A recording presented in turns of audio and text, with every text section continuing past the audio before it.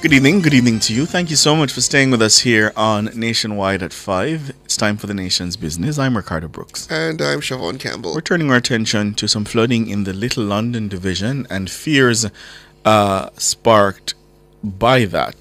Political representatives in Westmoreland are expressing concern about the potential health risks associated with flooding in the division. The flooding follows the passage of Tropical Storm Rafael earlier this week. Of course, the country began experiencing the effects of Rafael on Tuesday, and residents report that the water didn't start rising until dawn on Wednesday. They say the waters rapidly spread across several communities, submerging pit latrines and backyard graves. It was 12 feet high in some areas. The Councillor for the Little London Division is Myles. There is a number of graves here, and this is a serious cause of concern. We've had this right throughout the community, and that in itself speaks to different health hazards and health issues that can arise from this flooding.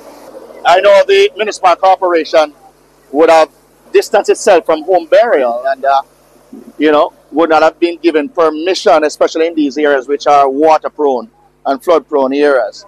But again, I want to say they need to be more stringent in their approach in terms of monitoring what's taking place, because with this flooded water, with the sewage and the different septic and the graves, then that in itself for me is concerning. That's Myles. He's a councillor for the Little London Division. Member of Parliament for West Westmoreland, Morland Wilson, led an assessment team to the area. He says 90% of homes were flooded and farmers had lost animals and crops. We have gone through McNeil Land where we have seen about 90% of the homes are underwater, which is very tragic. We have seen where persons have suffered significant losses. The farmers, I've seen a few farmers trying to rescue their goats and animals. We have seen as well where you have persons trying to relocate because the water has come up so high. Since the rain has stopped, that is when the flooding starts, and it's basically a flash flood, because minute by minute, hour by hour, we have seen the water rising. Morland Wilson there, the MP for West Westmoreland. He says drains were cleaned prior to the passage of the storm. In the meantime, the Chief Public Health Inspector for the parish, Steve Morris, has confirmed that it's monitoring the situation in Little London. Morris cautions residents against venturing into floodwaters barefooted to reduce the risk of injury or contracting disease. The parish health department also says the vector control team is part of that monitoring. Mr. Morris joins us now, as well as the councillor for Little London, Myles. Gentlemen, good evening. Hey, good evening. How are you doing to all the listeners? Doing well. Thank you so much for joining us. Mr. Morris, let me start with you. What exactly is the nature of the concern that the parish's health department has? All right. The concern the health department has to do with disease outbreaks. Whenever we have flooding like this has to be a concern, because as was reported, latrines have been flooded out and graves are in the area. I mean, in regards to the graves, I visited the area just today, and I did see that it happening. In fact, I saw some graves looking very fresh, like they were recently there. And a few years ago, we have reached out to the parish council to blacklist these areas for home burial. We have submitted a letter to them and asking them not to approve any burials in these areas, because this is not the first time this area has been flooded out. It's a low-lying area. It's close to the river, and so whenever there's a overflow, it comes right back into the community. It goes all the way to the main road. In fact, what we saw today, it had receded from the main road, and it is kind of receding, but the water is still high, because I reached a point where I did not take my vehicle into the water because it looked so deep, So it is a concern. The health situation is a concern. As I said, we have been monitoring it. The vector control team went in yesterday. They monitored. They looked at what was happening. The water is too high for us to go in and say we're doing oiling to prevent mosquitoes. even though the residents are complaining about mosquitoes. And so we'll be going in just to do adulticide to try to reduce the adult population of mosquitoes in the community. So hopefully, if it had not been done this evening, we will be doing that by tomorrow. So that is already on our agenda. And Steve Morris, what exactly is the health department looking on the watch for in that area in terms of potential vectors? All right, folks. We are still within a dengue outbreak. So this is still a concern to us. So we're trying to ensure that we don't see a lot of mosquito breeding in this area. So that is our first concern in terms of that. Leptospirosis is also something that we have been seeing. We have getting back some positive results since last year with leptospirosis, and so that is also a concern for us. And so we have been on the air.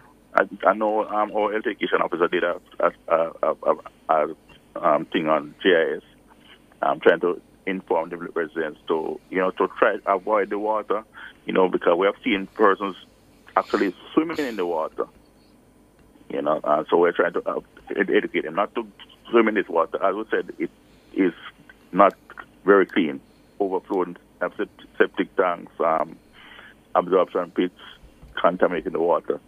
So it's really not healthy for us to be wading and swimming in this kind of situation. Mm-hmm. Ian, Myles, is this kind of flooding typical in the division? Yes, it's a perennial concern. Whenever it rains incessantly, this flooding takes place in Matneelan because of the low-lying area. It's below sea level, and the problem is compounded by Matneelan being surrounded by water, by rivers. One of the problems I'm now hearing, and I have to speak to it at length, is the fact that a dike would have been constructed to the back of Matneelan to prevent the Cabarita River from flowing directly into the community. Mm-hmm. I have no understanding that it has been compromised because of human, behaviors. Mm. They would have taken away the soil for, in an explicit way to sell to other people, and so that in itself would have caused the river to flow directly into the community, and that is why the water would have risen that rapidly. And the dike was constructed years ago to prevent the Cabarita River from flowing into the community. And that, based on what we're getting now, would have been broken. And that is why we saw what transpired now. The water is receding, but it's receding very slowly because we would have had weeks of rainfall leading up to the storm. Mm-hmm. When I traversed the Maros going to the ocean, within that mile and a half, driving from the main road, going to the ocean, all the Maros would have seen 3 feet, 3 feet and a half, sometimes 4 feet of water in the Maros. So it tells you that the water is not exiting the Maros as quickly as possible, mm-hmm. and that is why the water is not leaving the community as rapidly as it used to.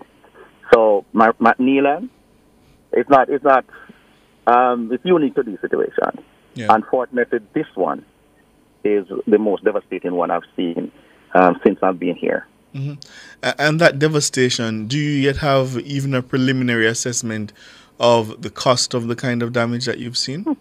Not as yet, because the water is too high in some of the areas. To the back of the community, it's still impassable. And so telephone communication is the only means at this point. Today we tried to get the truck from the fire brigade to go in. That in itself was not successful. Tomorrow I'm going to enter through another area just to use the four-wheel and try and navigate that area to go, because there's no water, I understand, around that side, so I can reach maybe the first house down the back. Mm. We have not yet done the assessment, but in terms of damages, the MP would have spoken about it. The animals, we have a lot of losses in terms of animals, both poultry, cattle, etc. That is the mainstay in terms of farming that is done in that community.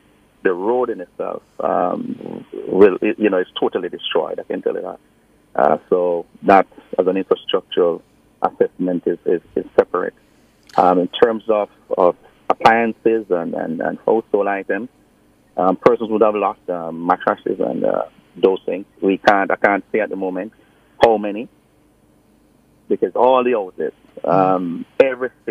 not every, but almost every house, yes, that is on the low line, except a few of them that is on a hilly interior, that all of them were underwater. I've never seen it like this in Macmillan. And what is the water situation like in there? Have you been able to get trucking going? Because one of the quickest paths to the disease is lack of running water. No. Truth be told, no. Tomorrow morning when I go in, I will speak to the residents, because they would have collected water prior to the storm in terms of rainwater harvesting. But I will speak to the residents and find out whether or not they have potable water, and if not, then the arrangement will be made instantly to ensure that they have clean water to carry on their normal business. And just so I'm clear, Mr. Myles, is it that they are marooned, or that certain vehicles can cross it? No, those to the back. It's I wouldn't say maroon, but the water is so high, no one is going to risk their vehicle going in that. Okay. So not even the truck today could go up to that point. And that is like we have maybe half mile of that going to the back end of the community. But most of the houses are closer to the front. Those areas are accessible. And so we are in constant dialogue and in and out. They're having a team out by the front to ensure that the culverts are not blocked. So they are moving up and down that thoroughfare, ensuring that the debris that comes down is taken out, so the water is free-flowing right throughout the day and night. So that is being done as we speak, and that is why the water is receding as it is. And Mr. Morris, I heard the councillor there, Mr. Myles, talking about the fact that your poultry has been lost. Are there any concerns that, people might try to sell the dead birds or the dead meat because, you're going to have tried to recoup the losses somehow? Well, I would have any reports of that, but residents, people, it's not difficult to find out these things are happening, because people will talk. People are not going to see something like that and not talk. So not too worried about that, but it's something that we have to be mindful of, and our officers, they are able to detect when these conditions occur. You can also see it from the coloration of the animals if they have died. Normally, the meat would not look as white as it should. Yeah. So consumers can detect it as well. So it's not so easy to market, and pass off. And speaking of telltale signs, can you essentially inform the listeners what they should be on the lookout if there are any concerns for, say, waterborne illnesses that could be a potential problem? Well, normally, the symptoms there are the signs that we'll see are usually people with running belly, gastroenteritis kind of situation. Because most of our waterborne diseases, that's what it causes. So if we have persons having more than 3 watery stools per day, that's a sign for them to visit their health care facility as soon as possible. Don't sit and wait and watch it, but we visit the health facility, and that will also trigger the sentinel sites to move other areas into the health team, for the health team to look at as well. So don't stand with if you're having running belly or anything like that. Visit the health facility. And Councillor Myles, in terms of the residents that have been displaced as a result of the flooding, have you been able to properly find shelter for them? Yeah, Macmillan is a community, they live neighborly, and kudos to them. Persons would have been accommodating, their one another within the community. And I can tell you this too, over the years, they're very, very hesitant in moving into shelters. It doesn't matter what. They rather brave out the storm. So yesterday we had 7 persons in the shelter there, because it's not only Martin Island that has been directly affected by the flood, and the Bay Road area, the entire Bay Road stretch as well, spanning all the way back. And now we're having some waters moving through the Maros into the Egypt Gardens community. This one is massive. So persons are still in the community in their homes or within the homes of friends and family members. So that is good. But I want to commend the relevant agencies for their quick efforts and the assistance that they have given thus far.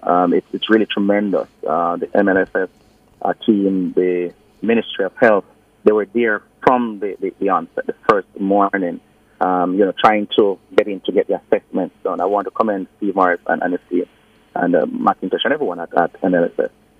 Kudos to you guys as well for coming on board and ensuring that the resources are being distributed in a way in which we have never seen before. We are monitoring the situation. My only concern now is for those persons who are to the back end of the community. I have not seen some of them, I have not heard from them because of what's happening. We are trying our endeavor best to get whatever it is that can take us in there so that we can get some resources for them around there and do the assessment which is necessary. Yeah. Councillor Ian Myles. Also, we currently have about 11 persons in the shelter. And including children. Yeah. Councillor Myles, Mr. Morris, thank you so much for your time. Really appreciate it.